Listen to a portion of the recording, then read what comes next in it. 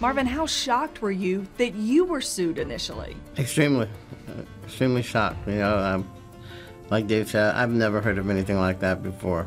Well, I think that the plaintiffs filed the case first because they wanted to do a preemptive move.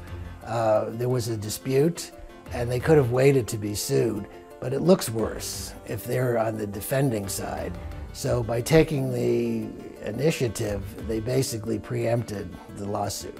You have since filed a counterclaim. Talk to me about the similarities. When you first heard Blurred Lines, what did you think? Well, the first thing I thought it was one of my dad's songs, and I thought it was a remix, but it wasn't. The similarity has to be of the copyrightable elements. So mood and feeling and tempo are not copyrightable, and they're not protectable. It's basically music, lyrics, chord progressions, things of that nature that are protected, and that's what they would have to prove the similarity to. There are many songs that sound alike that are not infringements, and it depends really on whether the copyrightable elements are taken as opposed to just the mood or the feel.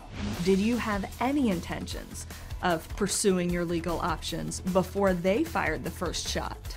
Didn't even get to that point. Like I said, you know, they felt the need to jump the gun, and so here we are. Tell me what you want, how you want to see this all resolved. I want to see my father get credit for his work. Marvin is suffering from diabetes, and he needs a kidney. So if the publicity that comes out of this causes someone to come forward to help save the life of the son of the famous Marvin Gaye, then that will be a good thing.